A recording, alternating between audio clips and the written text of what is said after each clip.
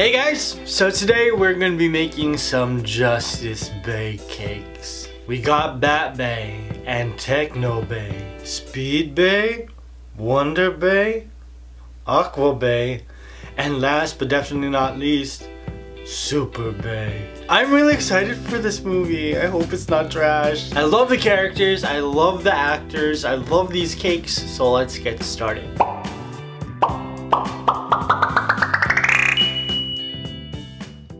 The first thing you're going to want to do is bake your cake in your cake pan. The cake can match different aspects of the characters, or you could just pick whatever cake and color you want. Now all of my videos are environmentally friendly, which is why I'm recycling all of this footage. These are the exact same cakes that I used in my Thor video. I didn't want to reshoot it again, so I'm just using it. Plus one cake. You can find the printout I'm using in the description box, and all of my templates are on the Koalipops Facebook page. I'm just using a paring knife to cut out the shape and then remove all the excess pieces to reveal a beautiful bay shape. I'm just going to cut this cake in half so I can fill the middle of it with some buttercream. Remove the top layer and then place the bottom layer onto my cake stand. I've got some buttercream in a pastry bag. I'm just going to squiggle it into the middle of the cakes. Then using an offset spatula, I'm going to smear the frosting to cover every inch of the inside of the cakes. Add on my top layer, took my IKEA paring knife and then started to carve away at it. I'm just going to round out the edges of his head so his face has sort of a dome shape. I keep saying IKEA because I hope they'll sponsor me someday. My goal is to have them ask me to make an IKEA Swedish meatball cake. I think that'd be so funny. Don't take my idea, okay? That's my idea. Okay, you can have it. That's fine. Take it. Make a good video though. Now I'm just gonna cut away his body so that you can differentiate all of his different limbs, his arms, his belly, the nubs that we're calling feet. I'm gonna give a shout out to 100% Soft. Bay cakes would not exist if they weren't for him. Now I'm gonna cover each cake with some buttercream. Again, just repeating the process with all of the cakes. I placed all of my cakes into the fridge to chill, and then I turned on some Netflix. Can you guess what I watched? I was watching Stranger Things. Yeah, your cakes only need to be in the fridge for about 2 hours, but my cakes were in the fridge probably for like 11 hours because I watched the entire second season of Stranger Things. Once I was finished watching, I took my cakes out, gave them a second coat of buttercream. Now this isn't a complete second coat, this is kind of just a fix-it coat.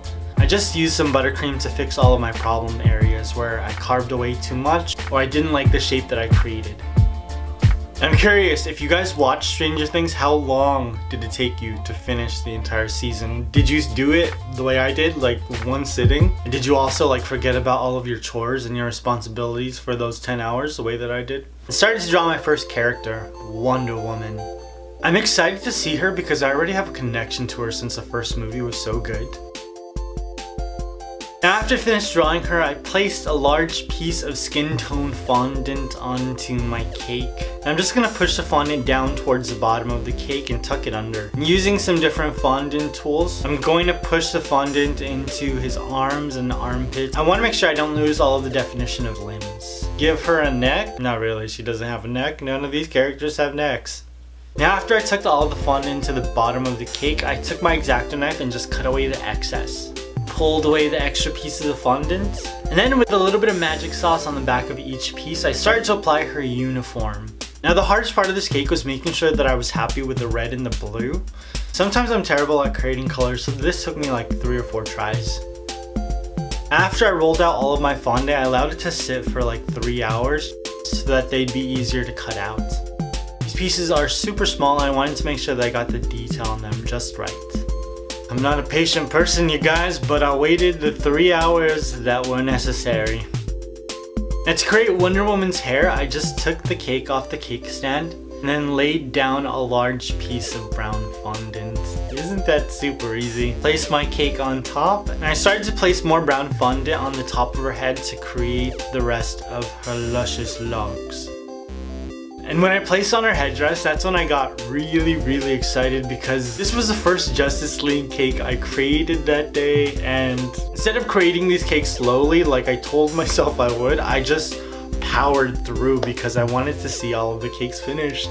After I applied the last piece of brown fondant, I went to work on her face. Gave her a smile, 2 eyes, and some lashes, y'all. Because as much as she is a warrior, she's a cover girl. And voila, Wonder Woman. Let's move on to the Flash. So when they announced Ezra Miller as the Flash, I was really excited. I've seen a lot of his movies. Perks of Being a Wallflower, We Need to Talk About Kevin, The Stanford Prison Experiment. That movie blew my mind. I knew he was gonna bring something very unique to the role. Now after I finished drawing the Flash, I covered my entire cake with a large piece of red fondant. Again, just pushing in the fondant towards the bottom of the cake, creating a separation in his arms and his head. Used a knife to cut away the extra pieces of fondant on the bottom, and then pulled all of that mess away. Now let's create his suit. I love that he created his own suit. And it's the same material that's used on the space shuttle. That is kind of incredible. I made my own suits too, but they were made with paper plates, which is the same material to create paper plates. I think my uniforms look sick, but you know, haters gon' hate. Again, it had to sit out for 3 hours so that when I cut it, I got the same amount of detail as a drawing. Now, I think if you're gonna recreate this for like a birthday party or a client or something, you should probably make it bigger. I'm making them smaller because I've got an apartment-sized fridge and I'm only allowed 1 shelf. Now there's other people in this apartment and we have food in the fridge. Now the Flash symbol is probably the hardest part of this cake because it's so small, and I wanted to make sure that I got all of these lines just super straight. Now let's work on his face. I placed a piece of skin tone fondant to create where his mask ends. Placed on Flash's eyes, and voila, we got the Flash, the Speed Bay. Now let's move on to Cyborg. One of the most interesting things to me about Cyborg is that his suit is almost completely CGI. Because during filming he was just like wearing sweatpants and sweatshirts, and they're just gonna place the suit on him in post-production in the computer. And to create Cyborg, I covered him in 2 different pieces of fondant. I covered his body in a gray fondant, and then I covered his head with a skin tone fondant. And using my fondant tools, I did the separation, and I used a knife to cut away the extra. You guys have seen this twice already. And then I started to apply all of Cyborg's armor. This time I actually tried to apply magic sauce to the cake as opposed to each piece of armor. I don't know why I did this, but it doesn't really matter. You can apply magic sauce wherever, as long as you apply magic sauce. Wait, did I snap? How did this go again? There. And this cake especially is where you really want to make all of your pieces set so that you can create crisp lines. I wanted all of these edges to be very distinct because Cyborg is wearing like robotics armor. So you want to make all of the pieces of fondant look roboticalicious like. I used that word? I did. If you notice, I'm using 2 different grays to create Cyborg's armor. The bottom layer of gray is 2 shades darker than the top piece. This really highlights more of the armor and gives it more depth. After I finished that, I gave him his life force, that T shape. Is that his life force? I think so. That's what comes from the mother box, right? And then I moved on to his face. Now I'm using some black fondant to create that hairline. It must be Fresh Cut Friday because that hairline is on point. And I'm using some dark gray fondant to create the cybernetic side of his face. Now all of the details on that cybernetic side are going to be created with a lighter shade of gray fondant. And then I'm going to add on his 2 ears. Are these ears? They could also just be bolts like Frankenstein, you know? Or are they ears? I don't know. After that, I added a regular eye with an eyebrow that's on fleek and a red eye on his cybernetic side. Then finished off his helmet, and voila, Cyborg. Looking good. Now let's move on to Batman. I love Ben Affleck as Batman. I love that little smirk he does like Batman where he's like, I'm very sorry, that does not look anything like Ben Affleck's smirk, but that like little sideways smile he does is so... Now they did change the suit up quite a bit from the Batman v Superman one. You know, the tactical suit that he's wearing has so much more detail. After I took my cake out of the fridge, I actually applied 2 bat ears using some Rice Krispies treats. Now I glued those on with some buttercream, and then I covered the entire cake with some black fondant. Now doing the exact same thing I did with blah blah blah blah blah. Actually, I'm gonna show you guys a little bit of the behind the scenes. Now when I do these cakes, I want pulling the fondant to look like it was super easy peasy. So what I do is I take time to pull away the fondant once, and then I push all of it back in, and then with one swoop I pull away the fondant like that. You only see that version, so it looks like it was easy, even though it takes a lot more time. This belt is my favorite part of this cake, because when I wanted to be Batman when I was little, I would just constantly think about what I would have in my utility belt. I'd have a knife over here, some throw-in stars, my Pokemon Game Boy, Pokemon Red, yeah? Maybe like a nail filer so I could give myself like a mani-pedi if I was bored.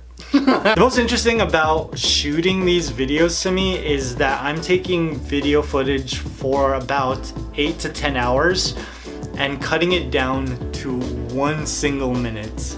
1 minute! That's all I have. Thanks, Instagram. After I finished with his chest, I added that iconic Batman logo. Added some white pieces of fondant to get his eyes, and then used some more of that gray to emphasize his cowl. And then a little mad mouth. And voila, the Bat Bay.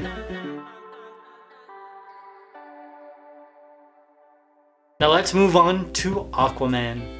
I'm really excited to see what Jason Momoa is going to bring to this character, because I think the way he's portrayed in the movie is such a departure from the way that we're used to seeing him in the comic books. He looks nothing like the Arthur Curry that I'm used to seeing, but that's like in the best way possible. I can't wait to see what happens in the Aquaman movie, because Jason Momoa is just working it on screen. Did you guys watch him on Baywatch Hawaii? I loved Baywatch Hawaii. Now to create this cake, I covered the body of Aquaman in a leaf green, like a mix between a leaf green and an army green. And then I covered his head with a skin tone fondant. And then I did the fondant things, blah blah blah. I'm bored of this part now. Let's just move on. Now Aquaman's suit has a whole bunch of scales, so I took a fondant tool that looks like a C and just created a whole bunch of scales on his entire body. After I finished that, I placed on his chest plate, and then I created the rest. To create all the detail on this, I'm using a mustard yellow fondant. It's supposed to be gold, but this is like cartoony version of gold. You know, I think Wonder Woman and Aquaman have the best reimagined character design. This looks flippin' awesome. The only thing I will say I think this needs is a cape. I think he would look bomb with a cape. I would definitely want to visit Atlantis. I'm curious about how they drink alcohol there. Maybe they don't drink alcohol? Maybe I don't want to visit Atlantis anymore. How about that? Now once I created his awesome uniform, I used some brown fondant to create the sides of his hair. And then I took some more brown fondant to create his hairline. I wanted to give this more detail, and I didn't want it to be flat, so I'm just using brown fondant to give his hair some texture. I'm adding 2 extensions to make his hair a little bit longer. Then I moved on to that beautiful rugged face. I added his smile, then the sides of his beard, then I added the middle of his beard, and then added his Aquaman eyes. Jason Momoa's eyes in the movie are just like mesmerizing. I also like that one of his eyebrows is cut. I think that was a very, very awesome detail. We've got one more character to go, so let's create Superman. Now this is probably the easiest one to draw because I didn't think that there was that much detail to translate into this cartoon. Now I'm curious about how they're gonna bring him back because he pieced out in Batman v Superman.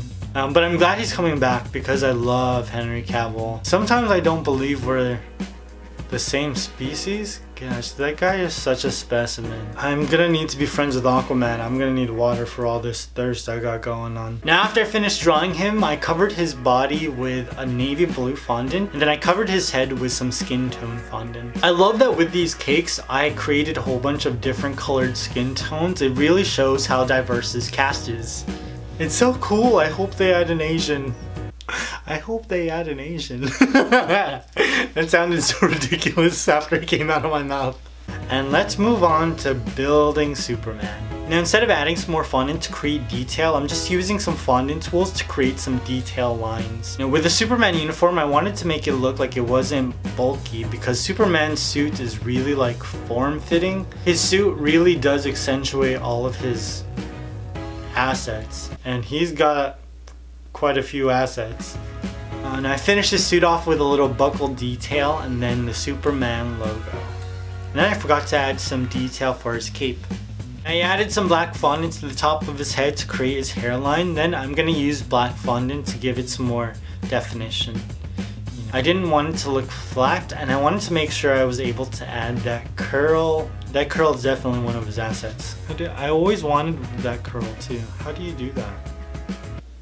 That is the saddest curl. After I finished that, I gave him 2 eyes and a cheeky smile. And voila, Superman. I finished them, you guys. It took such a long time. I'm definitely going to be making more of these bake cakes because I just love the process. I love sitting down and drawing them out and then watching these black and white images become like fully realized cakes. And I love spinning them on the cake stand. It's so much fun. Now all of these printouts can be found on the Facebook page, so you can recreate this cake for your son, daughter, client, make them. Now I'm very torn about who my favorite Justice League character is. I'm curious, who is your favorite? It could be Flash or Aquaman, or it could be Wonder Woman. She's got a lot of street cred. Now if you've seen the movie, I'm curious, what did you think about Captain America showing up at the end of the movie with the Ninja Turtles? Did you like it? Did you not like it? Did that actually happen? I don't know. Now, if you want to see more bake cakes, I created 3 of my favorite characters from Thor Ragnarok, as well as Spider-Man and Baby Groot. I'm thinking about doing 11 from Stranger Things because if there's anyone who's bae, it is Millie Bobby Brown. Now I hope you guys enjoyed this. Make sure you check out my entire DC playlist in the description box or at the end, and hit that notification button. It's here, right? I know it's down here. I post pictures in the community tab as I'm creating cakes, so you are constantly in the know. I love you guys. I will see you very soon. Peace!